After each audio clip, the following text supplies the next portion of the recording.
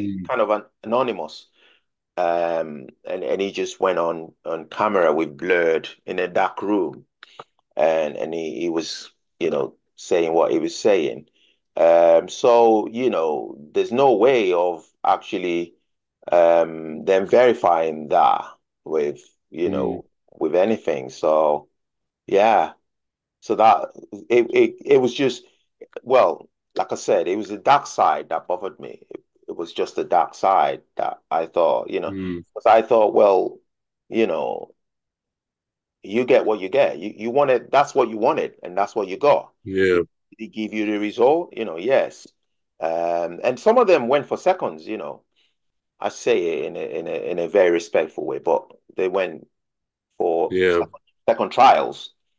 You And see, that would be an interesting part of it, that clearly the women were very alarmed, disturbed, and angry about it. So they filed this case against the man. But it would be interesting to know whether they are basically satisfied and happy with the child they got, or whether they feel that the profile they accepted clearly wasn't the one that they actually got, and maybe they feel, well, we don't know anything about this man. He probably didn't have his own um, honest profile. Perhaps he did, but maybe he didn't. So yeah, it will be interesting to know if, as you say, the women got their child or children. They must presumably love those kids. So that this is more of an academic exercise in stopping this man doing what he was doing. But it'd be interesting to know from, I mean, in the documentary, did they interview any of the women concerned? yeah, they did. Yeah, They they did. yes. So the documentary was mainly from the women's perspective, really. Right. Um, Yeah.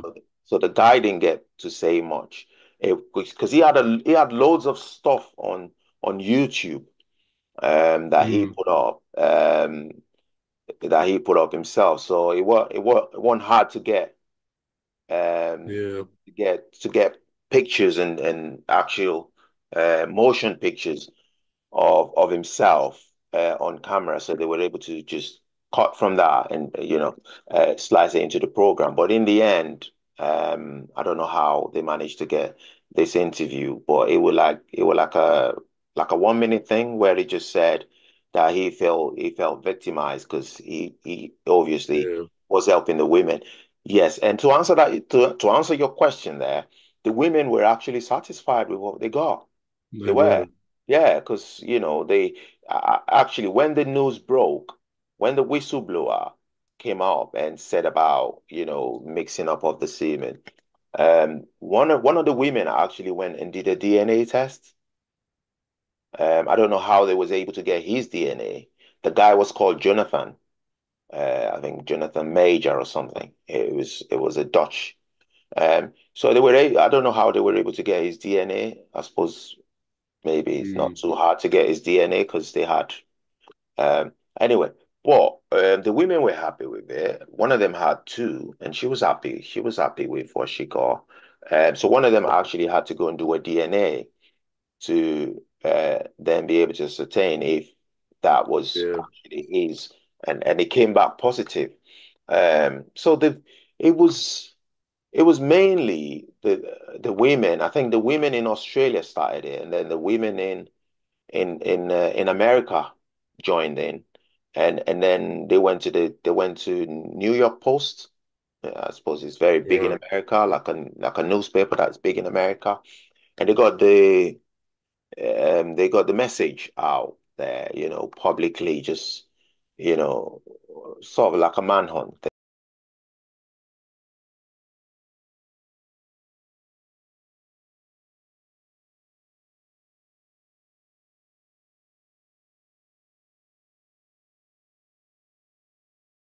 you know, Sort of like a manhunt thing against the guy, um, which I feel in some ways is justified, in some ways it isn't. It's not. But Yeah. yeah, Yeah. I mean, I looked, What was it called? Sorry, what was the documentary called? think it was called The Man with a Thousand Kids on Oh, Netflix. right. Okay. I'll Yeah, find that. Yeah. yeah, Like to see it. it's quite interesting. Mm. There's a lot of concerns that was raised.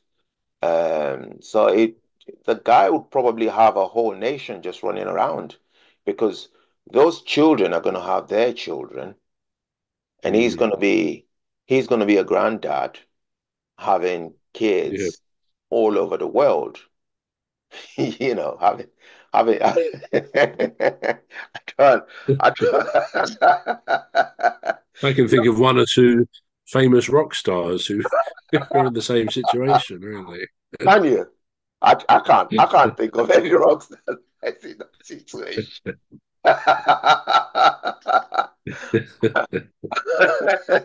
Because I think his is quite rapid and it's quicker, isn't it? Because he's not he doesn't actually to he doesn't actually need to be physically there, and No, it of does. course not. Yeah. No. So over a period of 6 months, he could have successfully um, fertilized thousands of eggs over. As you say, he must have gone to a lot of different places because It did. he couldn't afford to be seen more than once every whatever it is 6 months in the same place, could he? So Yeah. he'd have had to spread his wings far and wide, I guess. It was one of the clinics. One of the clinics. They actually showed us the website, and Right. he came top on the website. He actually ran out, and they had to call him back. Well, would you believe it? Gosh, unbelievable, isn't it? Yeah, there was some that were quite, the- when he first started, he had a lot of fans, and sometimes he'd go to their houses. Oh yeah, and sometimes he actually went to their houses to donate. You know? To do it directly. Wow. Wow. Yeah, yeah. I watched that and I thought, well, each to their own. Yeah. Sounds a good chat up line, doesn't it, really? I can I give can you give you a babies. child.